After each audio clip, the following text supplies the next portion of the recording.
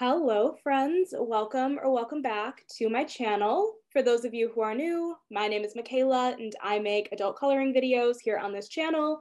And today I am doing the 7th episode of my coloring community chat. I don't know how that happened, but today, today I'm here with Alan Robert. Alan, tell us a little bit more about yourself and what kind of coloring books you make. The scary kind. Have you seen any of them? They're there is morbid and fun and um, a mixture of comedy and horror all intertwined.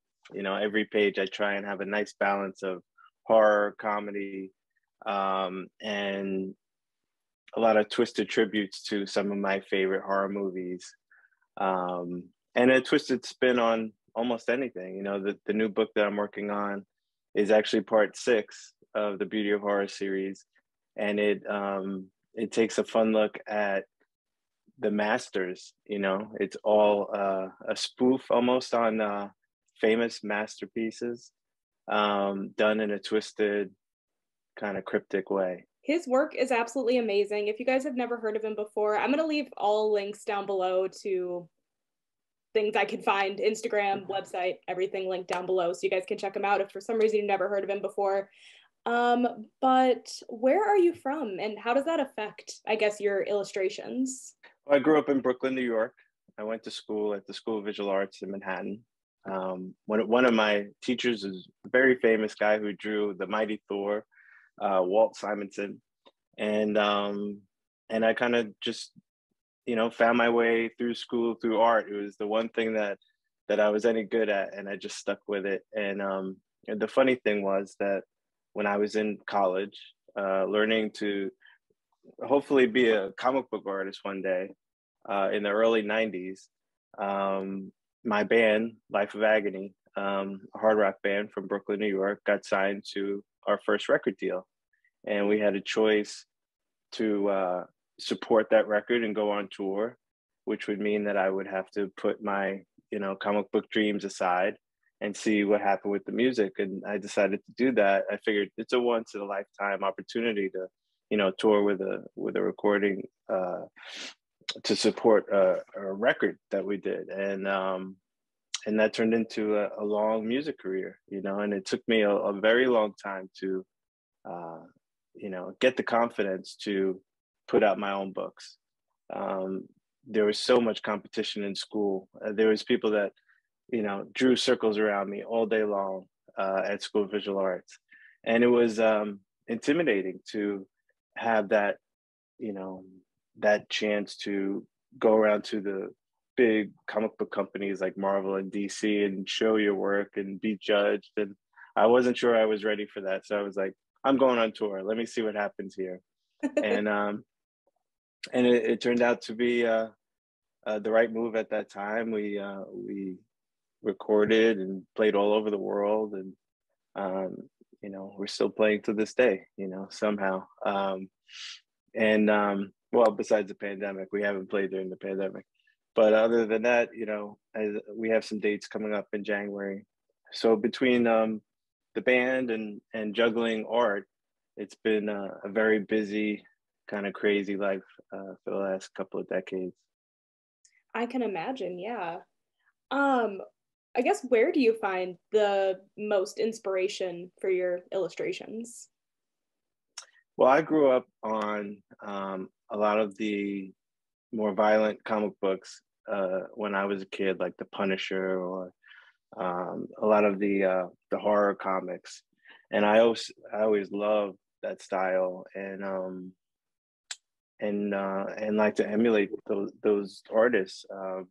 Mike Zeck was the artist who did the Punisher limited series when I was a kid, and these weren't mainstream characters. They weren't like Spider-Man or something. They were more underground at that time. Now Punisher, is a big title, but at that time he was like the underdog, and I like those types of underdog characters. Even like Hellboy.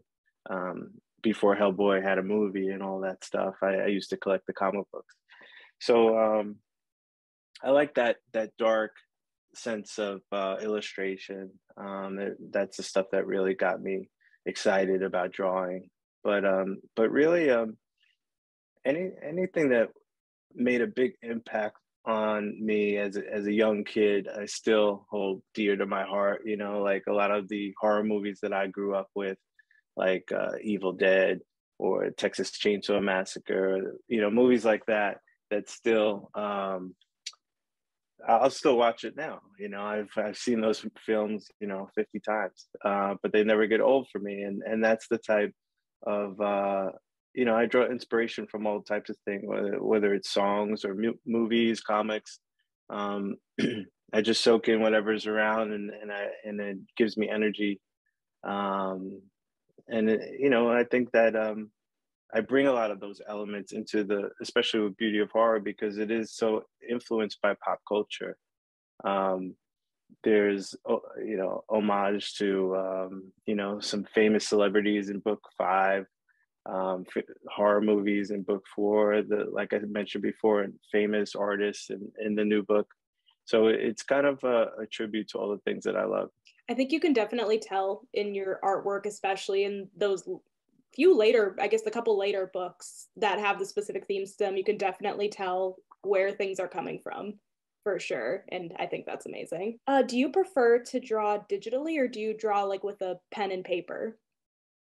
It's kind of a mixture, you know, like when even before the Beauty of Horror, um, I was drawing and writing graphic novels for IDW Publishing, starting as far back as 2009. My first title came out called Wire Hangers, and that was all drawn on paper, scanned in, and then colored on the computer.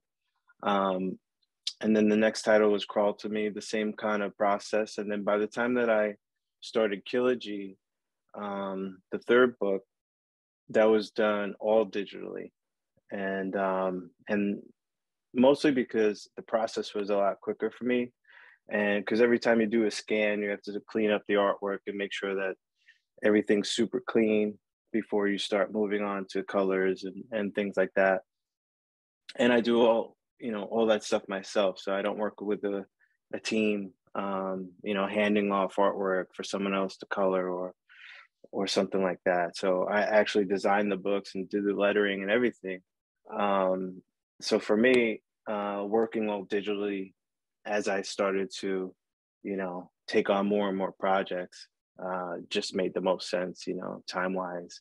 But every now and then I'll draw on paper, scan it in, and finish it up on the computer. You know, for me, it doesn't matter so much. The digital stuff, I kind of forced myself into that world because I knew it would be a lot easier from a technical standpoint. And I was like, I better learn this before I'm too scared to jump in. You know what I mean? Um, and it's been cool because I'm able to draw on the road when I'm touring with the band. I have an iPad Pro with an Apple Pencil, and that does the trick, you know.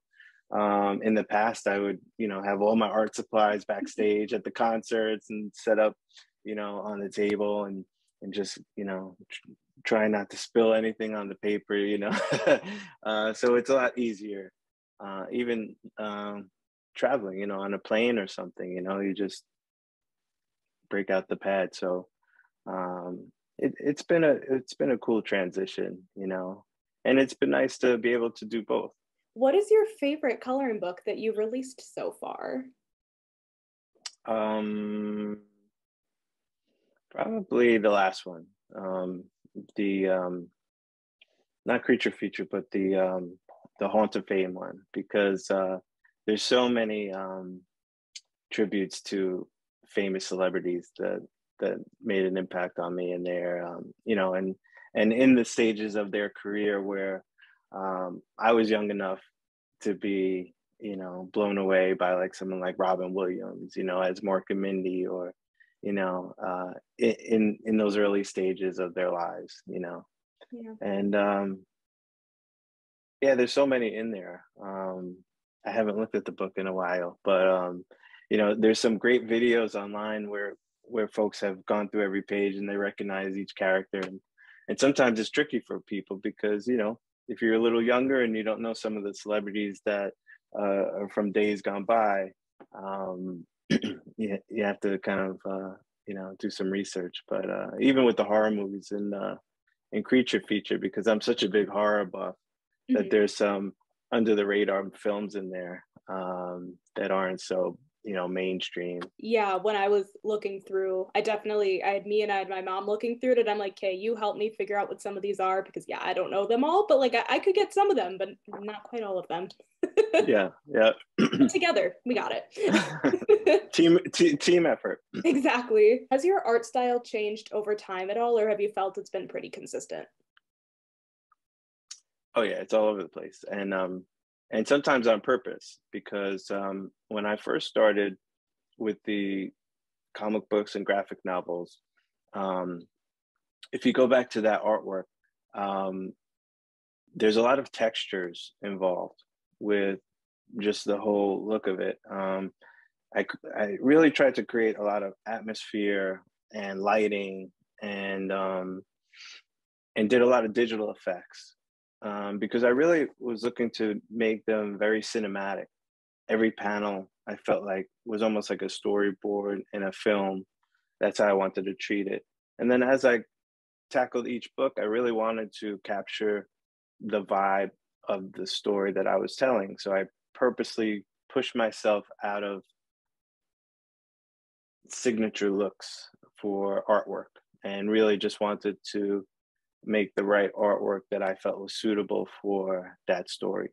So each book has its own look. It almost looks like different artists did each book, and that was done purposely. And even with the beauty of horror, learning almost relearning how to draw without heavy inks or shadows, just to do the straight line art where every line is the same weight, was an effort. It's like stripping down to nothing, and I really try not to use any cross hatching or uh, pen and ink type of techniques to create depth. I really try and do that with um, composition and layout, and avoid any kind of heavy blacks or thick lines. So if you look at the beauty of horror as a whole set, it's the same line weight throughout the whole series. So it was, these are conscious decisions. Interesting. Maybe, yeah, people may notice that, maybe not. That's interesting. Do you think you would ever release a coloring book that is non-horror related? Just curious. It's funny because the whole thing started, I guess it was 2016, and I had gotten home from rehearsal with the band, and my wife and my daughter were coloring one of Johanna Basford's books. I think it was the Ocean one, and it was beautiful. And I had never seen an adult coloring book like that. You know, I started to, at that time, 2016, they started to pop up in like the grocery store, and you'd see mandalas and things like that, but nothing really high end or so elaborate like Johanna Basford's books. Yeah. And I was kind of blown away. I was like, this is way different than the coloring books I grew up on, which was like newspaper print, and like, whatever we were coloring, G.I. Joe or Godzilla or whatever. So this was like beautiful paper, and the designs were really unique. And I couldn't find anything in there that I wanted to color. I wanted to, join my family and start coloring with them. And I was like, there's nothing here that I would really color, being a horror fan. Right. And my wife said, well, what kind of page would you want to color in? I was like, probably the most disgusting thing that I could think of, which was at the time was, I'm not sure if you're familiar with CBGB's, but CBGB's was an old punk club in New York City, where the Ramones played and Blondie. And it was disgusting. The place was total gross out. And it was known, it had a bathroom that had no stalls on it, and stickers and grime all over the walls. And it was an iconic place in New York City culture. And I was like, I would color CBGB's bathroom. Yeah. And I drew it up that day, and I posted it on Facebook. And this was April Fool's Day. and I said, here's my adult coloring book page as a joke. And it was downloaded something like 400 times. Wow. And people started coloring CBGB's bathroom and posting them up. And it was so much fun to interact with fans in that way, because I had been drawing my comic books and things like that. And this was completely different. This was like an art project, you know? Mm-hmm. And and it was super cool. And then you know, I was like, this is so much fun. I would love to continue to do this. So I pitched IDW basically the first horror adult coloring book, and they said yes. And they said yes so fast. I wasn't sure if they were just messing with me because it's April Fool's Day or what, you know. But I was like, are you sure? And they were like, yeah, we've been wanting to do something like this. And it was a big gamble for them, I felt, because it really hadn't been done before. Coloring was such this, you know, all the coloring books were very nature-based or beautiful patterns. And this was like almost a spoof on that, you know. It kind of mixed, the first book especially kind of mixed some of those beautiful flowers and stuff with like a corpse hand, or you know, I tried to have like a butterfly and then a decomposing body, you know. It was like it was a nice mashup. And it was a big experiment, you know, and I really thought that it was just going to be one and done. All right, got that out of my system, and that's it. And it turned out to be this huge hit, and I got even more into it, you know, because I had halfway through book one, I came up with Juliana, and she became the real face of the series, and just exploring her world and building the characters around her throughout the series has been so much fun, and it's taken on a life of its own, really. Mm-hmm. Yeah, I feel like people like love your stuff, but even if they don't love horror, like they can definitely appreciate the artwork you do, because it is so different than literally anything we ever see. Like That's ever. good. I guess outside of illustrating, what other hobbies do you have? Like I said, music has been a big part of my life, and writing and recording music and playing all over the world. Um, Besides that, when I was younger, I was scuba dive a lot. I'm a certified scuba diver, and we would go on trips all the time and dive with sharks and things like that. Um, my wife is trying to get me into skiing, but I'm so scared that I'm gonna fall and break my wrist and I can't draw anymore.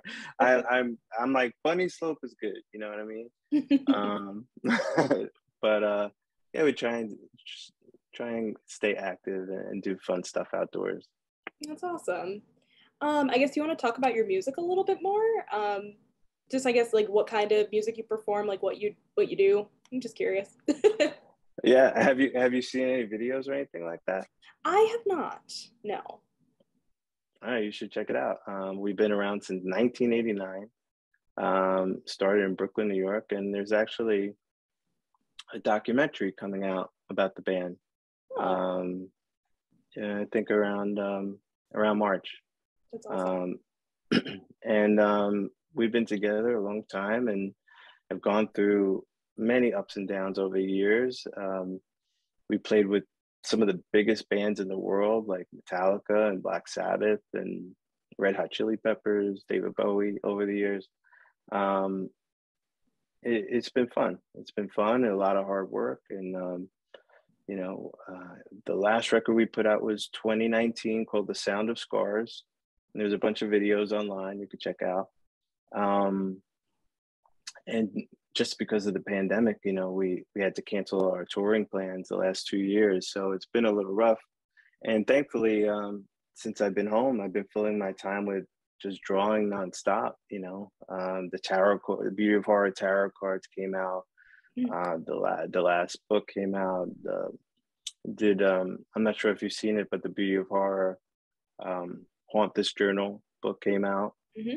So yeah, the pandemic has been a killer for the music industry, unfortunately. But for book creators like me, it's been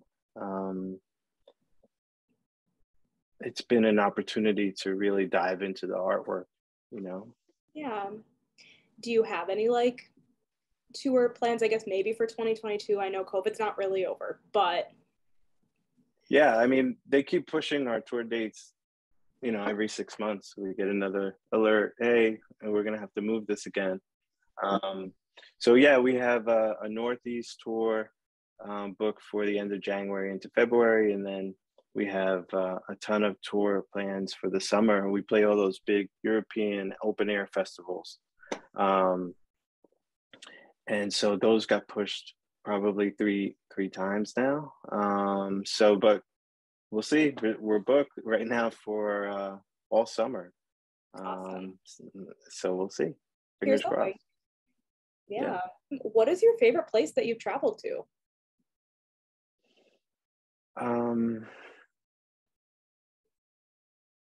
You know, I love Germany and Belgium and the Netherlands. I've made lifelong friends there. You know, we've been touring there since the early '90s, and we've just see, you know, a lot of familiar faces every time we go back there to play, and we've made some really great friends that have even come over and stayed with us since you know, just seeing them and connecting with people. So yeah, I would never change those experiences. It's just, you know, just an amazing thing to see other cultures and eat other foods and meet people from all different walks of life. It's been a blessing, really. That's awesome. What is your favorite horror movie? Mm. My all-time favorite would be The Shining. Mhm. And a close second would probably be Evil Dead 2. The original, not the remakes. Awesome. If you are able slash wanna spill anything, do you have any fun future plans for your coloring books? Well, I could talk about some vague ideas that are happening. There's talk of bringing Juliana and her world into like an animated type of show. Ooh. These things take a very long time, so you know, I'm not going to hold my breath, but there are some very excited people behind the scenes trying to make that happen. That is awesome. I guess last question. If you could give one piece of advice to somebody looking to get into creating their own coloring books, what would it be? Just do it. Don't tell anyone that you can't do it. Just do it. There's nothing stopping you, and but be careful what you wish for, because when I got the green light to do the Beauty of Horror 1, and then they told me it was going to be 88 pages, double-sided, I almost had a heart attack, because I was like, how am I going to come up with 88 pages of just black and white line work with no words? It was intimidating. So be careful what you wish for. And each book I kind of go through that, like, oh my God, how am I going to do this? You know? So it takes a lot of hard work and effort. There's no doubt about that. So just buckle up and get ready to do the work. And you know, you don't have to start with a whole book. You know, you can just start with a couple of pages and a couple of free pages and see what people do with them. Because for me, I learned so much about drawing these pages by seeing people color them in. You know, the color work almost inspires the new pages, because certain lines that I add to my designs help the colors create highlight, shadows, depth, and I learn what works and what doesn't work from seeing everyone's beautiful, you know, creations. And that's been half the fun. Is, you know, it's like we said, it's a never ending art project, you know, and everyone's in it, you know. And going online, and when people tag me in their color work for the pages, I don't think I've ever seen the same page colored the same way in all these years. It's just everyone has their own style, everyone chooses their own palette, everyone has their own inspirations and vision for that page in their head, and able to put whatever they're working with too. Some people work with crayons, colored pencils, markers, nail polish. I've seen nail polish and all kinds of crazy stuff, to create all different kinds of effects. And that's half the fun. And so, like, I would say to anyone that wants to do it, just do it, and don't ever let someone tell you that you can't or you're not good enough, because that's just, someone projecting their own insecurities on you. Absolutely, 100% agree with that. Thank you so much, Alan, for joining me today. I really appreciate it. Do you have anything else you want to add before we end? No, I'm so grateful for you reaching out, and I'm glad we could do it. Me too. And thank you guys so much for watching today's video. If you enjoyed it, make sure to give it a thumbs up. Definitely, like I said, go check out the links I'm leaving down below. Not sure what's going to be left yet, but there'll be something. And subscribe if you're not already. And I will catch you guys in my next video. Bye, guys.